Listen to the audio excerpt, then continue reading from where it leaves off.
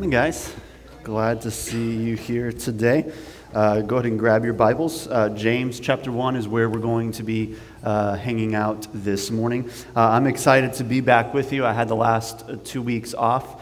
I enjoyed taking some time and seeking the Lord on some things and resting a bit. So I appreciate that time off. Hopefully you were blessed by Sean and Micah the last couple of weeks. But I am excited to be back up here with you guys, and I'm very excited to be beginning our study of the book of James today. And so I've been praying as I've been studying and preparing for this series. I've been praying that this would be a fruitful time for us as a church, not just as individuals, although yes, I do hope that each one of us individually learn some things about the scriptures. It's always a good and noble pursuit to study the Bible, to learn things like that. We should be doing that, and so I pray that we learn some things, but more importantly, I pray that there would be growth in each one of us individually. But even beyond that, my prayer has been for us as a corporate body that this would be a fruitful time as we study the book of James. And I mentioned this 3 weeks ago. Last time I was up here speaking, I said that this season that we're entering in, as we study the book of James, ultimately, what I want us to be seeking the Lord about is the answer to two questions. Who are we and what are we doing? Right? As a church, who are we? Why has God called us to be here? Why has God brought us together? Who are we and what are we doing? What has God called us to do, and how are we going to live that out? Right? And so this is ultimately the kind of behind the scenes, under the surface, as we study James. I want us to be seeking God as we journey together on these things. And so very excited about James. We're going to be in this book for 14 weeks. I think we're taking a break about a month from now. We'll be taking a week off for Family Sunday. But other than that, I think that's the only break we'll be taking. So from now up until November, we're just going to be in the book of James. I'm very, very excited about this. So let me kick things off this morning by asking this question, and I want you guys to participate. So this is a rhetorical question. If you would answer yes to this question, I want you to raise your hand, and I want you to raise it high and proud, okay? And so let me ask this question. By the show of hands, how many of you are hypocrites? Raise your hand. Wow, see, I didn't expect such boldness from you guys. All right, so I had some follow-up questions, but since you guys are just so honest, I don't know if I need to even ask them, but I'll ask them anyway. They're in my notes. So do you find yourself falling short of good intentions? Right, so you have good intentions, right? You have these good intentions for yourself, but you often find yourself kind of falling short of your own good intentions. Or maybe, do you know what the right choice is, but you often choose the opposite? Right? You know what the right answer is or what the right choice is, but you often find yourself doing the opposite. Or how about this one? Do you project a better image of yourself to others? Facebook, Instagram, right? I mean, we are all guilty of this. We project our marriage is awesome, our kids are amazing, we always eat gourmet meals, we always go on awesome trips, right? We project this image of ourselves that we are amazing and awesome and glamorous and beautiful, and this is the image we project to the world around us. In reality, it's not true, right? And so we are all hypocrites. And I'm thrilled to see that you guys are just so self-aware this morning, that you're just willing to answer truthfully, because the reality is that we are all hypocrites. And I've said this before, one of the biggest accusations against Christians is that we're hypocrites. Right? So if you were to go out on the streets and just interview random people and ask them what they think about Christianity, what they think about church, I guarantee you're going to run into at least one person that says, "Oh, I don't go to church. I don't associate myself with Christians because they're all a bunch of hypocrites." Right? They say one thing, but they do a different. They fail to practice what they preach. They project this image of holiness and perfection, but I know what they're really like. And the best answer to this, and this isn't my own response, I heard this from someone else, but I love it. And the best answer to this is to say, yes, you're right. You'll fit right in with us, right? Yes, we're all hypocrites. So are you. Come join us, right? We're all hypocrites trying to get better, right? And so this accusation that Christians are hypocrites, I mean, it's a ridiculous accusation because it's human condition. We're all projecting images of ourselves that we're better than what we're not. We all fall short of our own good intentions, right? This is just human condition. We're all hypocrites. And ultimately, this is what the book of James is trying to address, is this issue of hypocrisy. That we would live genuine, faith-filled lives. That we wouldn't say one thing and do something different. There wouldn't be a disconnect between what we say and what we think and what we believe and what we do. Right? That our faith would be genuine and alive. This is ultimately what the book of James is going to be addressing. And so as we study through this book, I want us to just keep that in mind, just that reality that we're hypocrites, right? We could just breathe easy this morning, right? Just breathe out. And the reason I wanted us to confess that right from the beginning is we're not boasting in our hypocrisy, but we're confessing it, right? And we're just breathing out and just be set free in the truth that we're all hypocrites. And we don't want to be. Like I said, we're not boasting in it. We don't want to be, but we are. And so we're laying that before God, and we're saying, God, help us to live genuine, faith-filled lives. We don't want to be hypocrites. We don't want to be known for that. But we want to be known for people who when we say one thing, we mean it. And what we say and what we confess is how we live. Right? And so this is what the book of James is going to challenge us to do. And so we're going to be kicking things off here. James chapter 1, verse 1 through 12 is the section that we're going to be looking at today. If you have your Bibles open or your Bible app, you can follow along. We'll have it on the screen as well. By the way, just so you know, the translation I usually read from is the ESV. So that's if you want to follow along with that version. But James chapter 1, what I'll do is just read the full section. So we're going to read all 12 verses, and then I'll go back and try to kind of pick it apart and dissect it and hopefully put it back together in a way that makes sense to you. So that's my goal. No promises. We'll see what happens. So James chapter 1, starting in verse 1, this is what it says. James, a servant of God and of the Lord Jesus Christ, to the 12 tribes in the dispersion, greetings. Count it all joy, my brothers, when you meet trials of various kinds, for you know that the testing of your faith produces steadfastness. And let steadfastness have its full effect, that you may be perfect and complete, lacking in nothing. If any of you lacks wisdom, let him ask God, who gives generously to all without reproach, and it will be given him. But let him ask in faith, with no doubting. For the one who doubts is like a wave of the sea that is driven and tossed by the wind. For that person must not suppose that he will receive anything from the Lord. He is a double-minded man, unstable in all his ways. Let the lowly brother boast in his exaltation, and the rich in his humiliation, because like a flower of the grass he will pass away.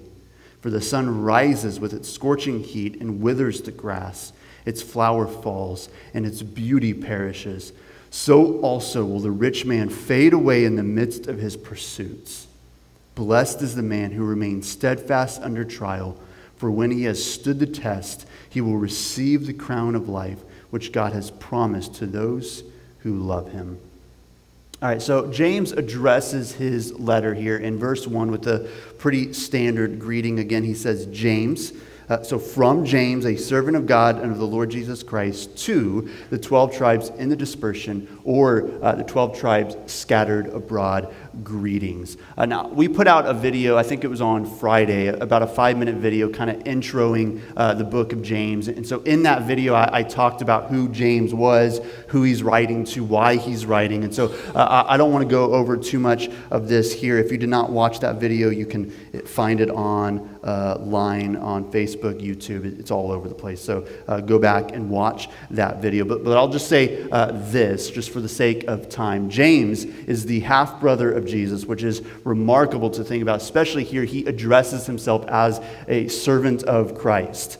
This is his half-brother. He grew up with Jesus. So it's pretty remarkable to think about. And then he's writing to the 12 tribes in the dispersion, or the 12 tribes scattered abroad. So James is writing to Messianic Jews who are living outside of Israel. And ultimately, he's challenging them in this book to live out their faith, right? To let their light shine among the Gentiles. And so this is who James is, who he's writing to. Now look how James begins his letter in verse 2. He's not going to mess around, right? He's just going to come out swinging. So again, verse 2, he says, "Count it all joy, my brothers, when you meet trials of various kinds." Now notice what James is not saying here. James is not saying to have joy in the midst of trials. That's not what he's saying. What he's saying is to count it all joy when you face trials of various kinds. See, that's very different. So James is not saying to just have joy in the midst of trials, but he's actually saying to count the trial itself as joy. In fact, if you look in the Greek, what it's actually saying is to see your trials as a cause or occasion of joy. To see your trials as an opportunity to rejoice, as a source of joy. Now that's huge.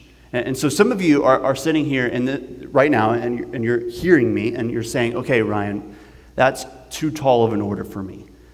Because some of you are in the midst of trials even now. And by the way, I love how James says various trials, because that leaves it so open-ended. Right, so what kind of trial is he talking about? Various, right?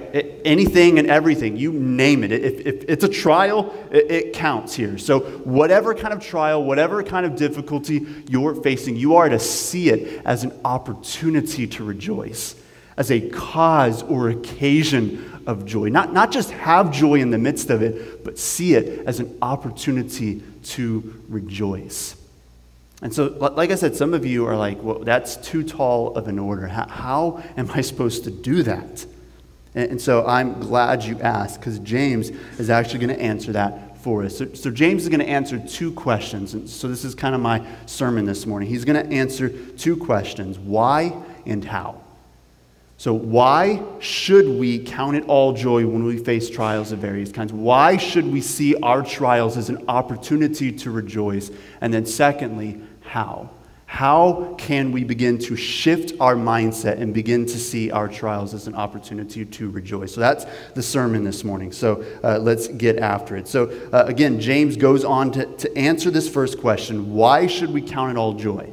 And he says this, verse 2 and 3, "To count it all joy, my brothers, when you meet trials of various kinds, because you know that the testing of your faith produces steadfastness." Now, I love this word steadfastness because this word literally means endurance. So think of working out, right? And some of you are going to have to think a little harder than others, but it's okay. So think of working out. Right? And so if you've ever worked out, if you've ever been through physical therapy or any of that, if you've ever just gone on a walk, if you've ever worked out or exercised in any way, you know that exercising can be an excruciating, painful, miserable process. Right? And so, I mean, your heart's beating, you can't breathe, you're sweating, your muscles are aching. It's absolutely miserable. I don't know why anybody does it. Right? It's not a pleasant, good time. But what is it doing? It's building endurance, right? It's building strength.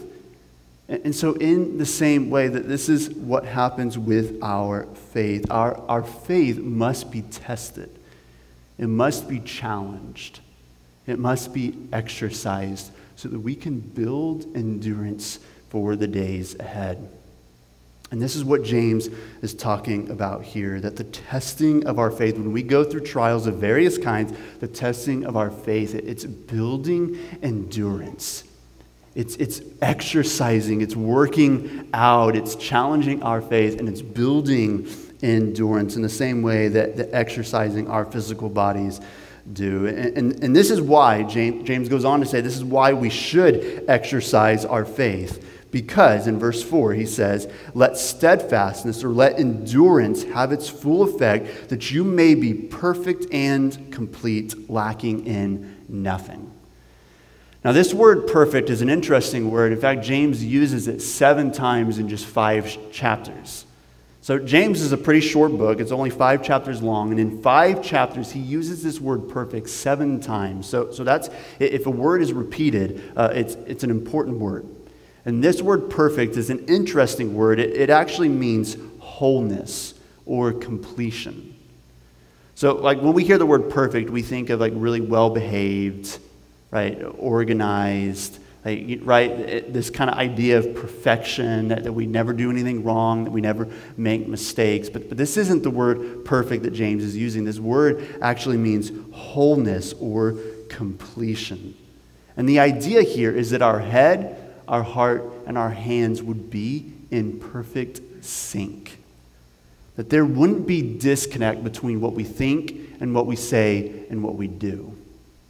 But that our head, our heart, and our hands would be whole, would be in perfect alignment.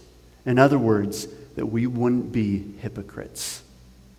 So this is the idea. Again, 7 times he uses this word, perfect, whole, complete. This is the whole thing that James is after, that we would not be hypocrites, that there would not be a disconnect between what we say and what we do, that there wouldn't be a disconnect between what we believe and what we actually live out, but that rather we would be made perfect and complete, that our head, our heart, and our hands would be brought in perfect alignment, that our faith would be genuine. And so if you've ever met a genuine Christian, like, and you know what I'm talking about, like just someone that you're like, that person's the real deal, right? Just a genuine Christian. They practice what they preach, right? That they don't put on this facade. They're the real deal. So if you've ever met someone like that, I guarantee you they've been through some stuff. They've been through some difficult seasons and times that have washed away the hypocrisy. And their faith has become alive and genuine. Why? Because the exercising of your faith builds endurance and makes your faith genuine. Right? Because someone who's been through some stuff, or someone who's been through various trials, right, they don't have time to play games. Right? They're past and beyond all of that. They just don't care. They don't care what you think about them. They don't care. They're beyond playing games or wearing that facade. That their faith is genuine because their faith has been exercised and refined by fire. Right? This is what produces genuine Christianity. And the opposite is true. If you've ever met a shallow Christian, right? Someone who's, they might have, like on the surface, they appear to be holy and spiritual. They kind of put up this front, but when you really get to know them, they're shallow. Right? There's just no genuineness there. There's no authenticity. There's no real character or integrity. If you've ever met someone like that, I guarantee you they have not really experienced much. Or if they have been through trials, they've not allowed it to exercise their faith. They're much like, the gyms are filled to the brim in January, right? Because everybody's got their New Year's resolutions. So the gyms are packed out in January. Come February, they're empty again, right? Because people get these ideas. This year I'm gonna get in shape. But then what happens? They go to the gym and they realize this is hard, right? This is not worth it, and they quit. And the same is true with many Christians. We have this noble idea that we want to follow Jesus, that we want to be genuine Christians. But then when we actually go through trials and God begins to test our faith and try to build endurance and strength, we realize this is hard. This isn't what I signed up for. And we often fall by the wayside. And so this is why you'll often see shallow Christians that they might be on fire for a season, but when real difficulties come, they're nowhere to be found. Because they realize that this isn't what I signed up for. I don't want to go through difficulties and trials. I don't want my faith to be exercised. But this is what makes our faith genuine. This is what builds endurance. And so ultimately, if you want to remove the hypocrisy in your life, because like I said, we don't want to be hypocrites. Like, we're not sitting in here like, oh, we're all hypocrites. Oh, well, we're just going to live with it, right? We don't want to be hypocrites. We want, hopefully, I don't want to be a hypocrite, right? I know that I am, right? That I don't always practice what I preach, but I don't like that about myself. I don't want to be a hypocrite. I want my faith to be made genuine. And if you want your faith to be made genuine, if you want to remove the hypocrisy in your life, the best way for that to happen is you have to go through some stuff. You're going to have to go through trials of various kinds. Your faith is going to have to be tested and exercised so that you can build endurance for the days ahead. And we don't like that, but this is just how it works. It's no different. Again, your physical body, if you want to get in shape, you're going to have to exercise. And it's not going to happen overnight. And it's no different with our faith. You know, Jesus talks about if you want to be, if you want to be trusted with more, you're going to have to be faithful with what God's given you. And this is even true in the context of suffering and stewarding trials. That if we expect God to trust us with more, how do we expect that if we can't even trust God in the little that He's given us? Even in terms of trials and sufferings, if we can't even suffer through the small trials, how do we expect our faith to grow and mature and be able to handle more? Right? Our faith has to be exercised, tested, challenged, so that we can build endurance, so that our faith will be made genuine and real. Right? So this is the why. Right? This is the why that James gives us, that we are to count it all joy when we face trials of various kinds. So if you're going through a trial right now, or maybe you've been one, they say that you're either in a trial, you've come out of a trial, or you're about to go into one. That's just kind of how life works. And so whatever phase you're in, maybe you're in a trial, or you're about to be in one, or you've just come out of one, and you are to see that trial as an opportunity to rejoice. Why? Because the exercising of our faith builds endurance and makes our faith genuine. Right? This is the why. And that sounds awesome. But the real question is how? Because that's different. You may know the why, but the how is a whole lot different to live out. Right? So we know the why, but you might be asking, okay, but how do I begin to change my mindset?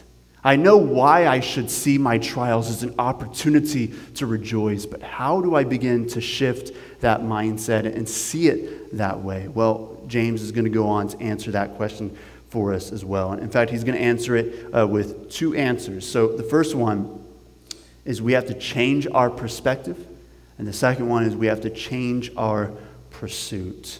We have to change our perspective, and we have to change our pursuit. And so the first one he gives us here is we have to change our perspective. We can begin to count it all joy when we face trials, when we begin to change our perspective. This is what he says again, verse 5 through 8. He goes on to say, "If any of you lacks wisdom, let him ask God, who gives generously to all without reproach, and it will be given him. But let him ask in faith, with no doubting. For the one who doubts is like a wave of the sea that is driven and tossed by the wind. For that person must not suppose that he will receive anything from the Lord. He is a double-minded man, unstable in all his ways." And so wisdom, it ultimately is having the proper perspective. Right? And this is the difference between wisdom and knowledge. Wisdom ultimately is the ability to properly see and apply knowledge. So this is why you've probably seen someone who's really smart. Like, they're incredibly intelligent, but they're not very wise. Right? They make terrible choices. right? Their finances are a mess, that their marriage is a mess, right? They're really intelligent, but everything's falling apart because they don't know how to properly apply that knowledge because they lack wisdom. And the opposite's true. You can see someone who might be dumb as a brick, but they're incredibly wise, right? And so knowledge and wisdom are very different. And wisdom ultimately is the ability to properly apply knowledge. It's having the right perspective.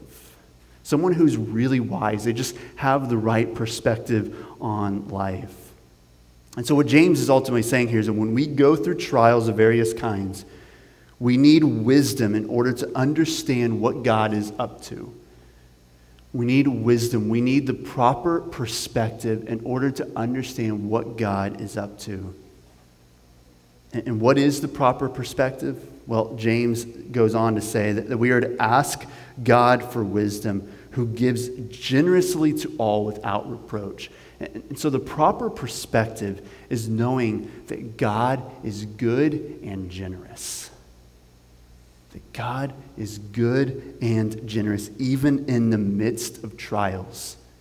And when we have this wisdom, when we have this proper perspective, and we know that God is good and generous, even in the midst of trials, that this gives us cause to rejoice in the midst of the suffering, in the midst of the pain, because we have wisdom. We have the proper perspective to know that whatever's going on, God is good and He is generous and He is faithful. So I can rejoice in the midst of this because God is good. This is why James says when we go through trials, we have to ask for wisdom. We need to change our perspective so that we can see who God is and what He's up to, that He's good and generous, even in the midst of trials. Now I do want to clarify here, because I think it's important, that there is a difference between happiness and joy. There is a difference between happiness and joy. Ultimately, happiness is a fickle emotion that's based upon what is happening around you. And it is fickle. I mean, this is why you can be in a really good mood one moment and the smallest thing will happen and you're in a bad mood, right? Usually for me, it's slow internet. I mean, that's my kryptonite, okay? I'll be honest. Like I could be in a really good mood and Netflix isn't loading and my day's ruined, right? Or one day you can just be happy, content with life, and the next day you wake up and for no seeming reason, you're just kind of down, right? Happiness is a fickle emotion because it's based upon the conditions around us. It's based upon the climate. But joy is different because joy, the type of joy that God gives, is based upon God's goodness, which never changes. Right, so happiness is a fickle emotion that's based upon our circumstances, which are ever changing. But joy is based upon God's goodness, which never changes.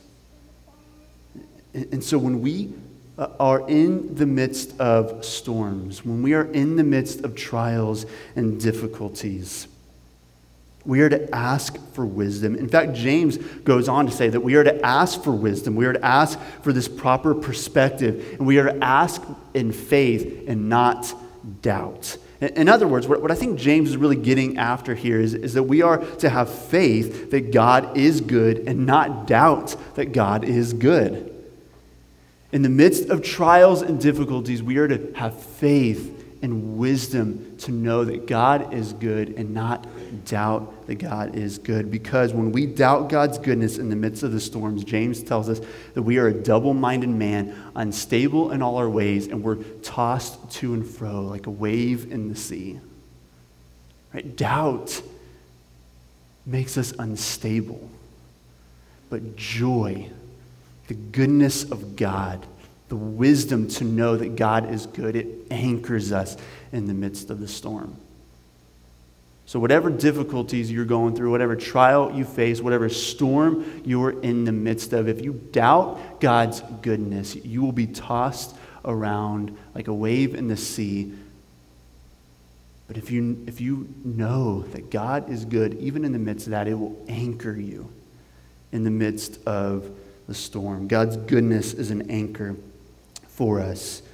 And so when we have this wisdom, this proper perspective, and we don't doubt God's goodness, we can begin to count our trials as an opportunity for joy, as an opportunity to rejoice, as a cause, as a source of joy.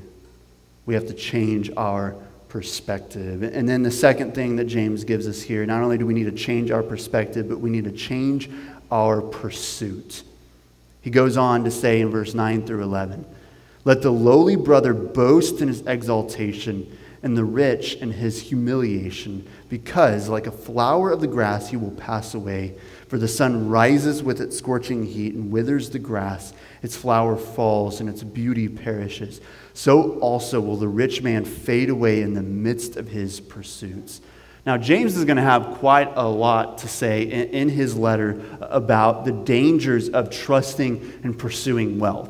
So I'm not going to spend a lot of time on it here because he's going to have much more to say about it over the next 4 months as we study through this book. But the example that he gives here is that of a wildflower. And so think of a wildflower. Right? They look beautiful, but it's very momentary.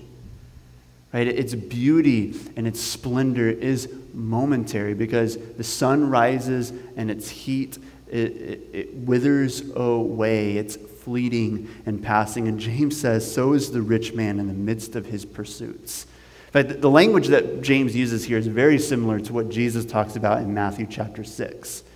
We're not going to turn there and read it, but I encourage you to read it. It's interesting. James is almost borrowing the same language that Jesus himself uses in the Sermon on the Mount. I think what James is ultimately getting after here is that a rich man in his pursuit of wealth is no different than a wildflower. It's fleeting. And before too long, it's going to wither away. And so if we count it, if we're going to count it all joy in the midst of trials, if we're going to see our trials and our difficulties as an opportunity to rejoice, we need not only to change our perspective, but we have to change our pursuit. In other words, we have to examine our hearts and find out what is it that our hearts are ultimately pursuing. What is it that our hearts want?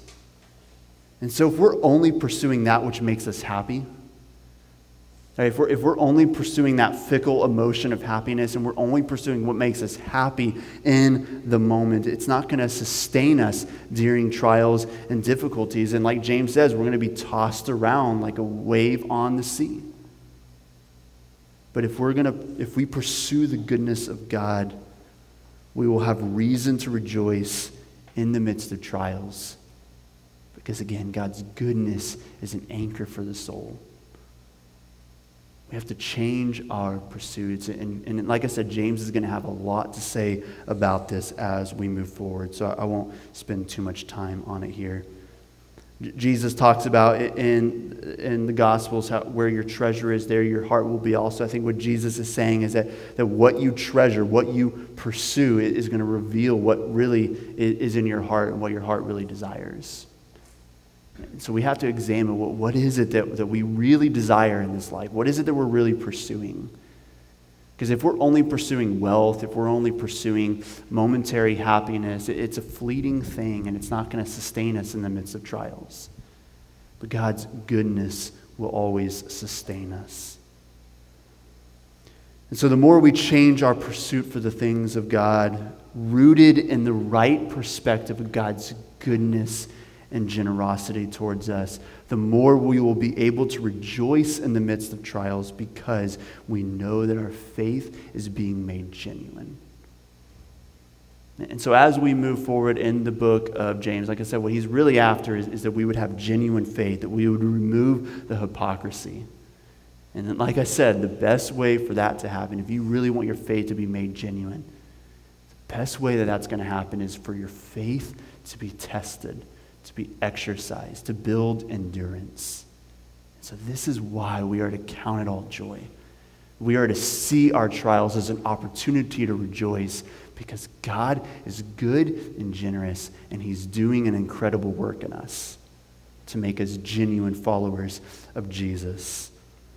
James closes this section with this encouragement. I'm going to end with these same words. James says again, verse 12, "Blessed is the man who remains steadfast under trial, for when he has stood the test, he will receive the crown of life, which God has promised to those who love him." Let's pray. Jesus, I thank you that you are good and generous, even in the midst of the trials and difficulties. That you're doing a work in us, that you're building endurance, that you're making our faith genuine and strong and good. So I pray this morning for each one of us, especially those who are in the midst of trials and difficulties, I pray that you would bring peace and comfort to their hearts, that you would begin to change their perspective, and that you would begin to change their pursuit so that they can be able to truly see those trials as an opportunity to rejoice. You are good and generous even in the midst of it. And let us never waver from that truth, but let us rest in it all the days of our life. It's in your name we pray. Amen.